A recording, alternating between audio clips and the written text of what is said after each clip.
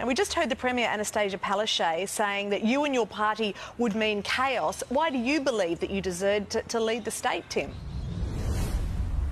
Well, good morning, Monique. Tomorrow, Queenslanders have a very clear choice. They have a clear choice between an LNP government that will cut power bills by $780 over the next 3 years, a government that will cut payroll tax for small businesses, a government with a plan to create 500,000 jobs, a government with a plan to invest $2.7 billion into infrastructure, creating even more local jobs, and a government that is prepared to work hard each and every day, that can be a majority government that can provide the jobs and the security that Queenslanders need, as opposed to a Labor government that's internally ridden with factions and chaos and disunity, a Labor government that has no new ideas for Queensland, no new ideas to create jobs, no new ideas to lower power prices and provide cost of living relief.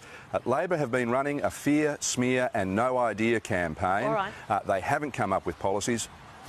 All right, Tim, well, this Galaxy poll that is just out overnight has Labor just ahead on a two-party preferred.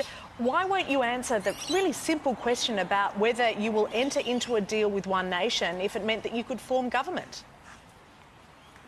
Well, I've been very clear. There's no deals, there's no coalition, there's no shared ministry, but I'm not going to treat the people of Queensland like mugs. I'm not going to lie to them like Anastasia Palaszczuk did at the last election and say one thing before the campaign and do another thing afterwards. Well, in this election, she's saying that she absolutely won't enter into a deal.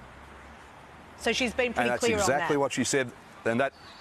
And that's exactly what she said in the last election campaign. And as soon as it was over, she was scurrying around trying to do deals with the minor parties and the independents in order to form government. I'm not going to treat the people of Queensland like mugs. I'll deal with the parliament that the people of Queensland elect. I'm not going to hold a gun to their heads and say, you got it wrong, let's go back and do it all over again. But the simple message is, if you want a government, a stable majority government with the financial credentials to deliver jobs, to cut your cost of living, to reduce power bills, to invest in infrastructure, then the best thing to do is to support your local LNP candidate at the election.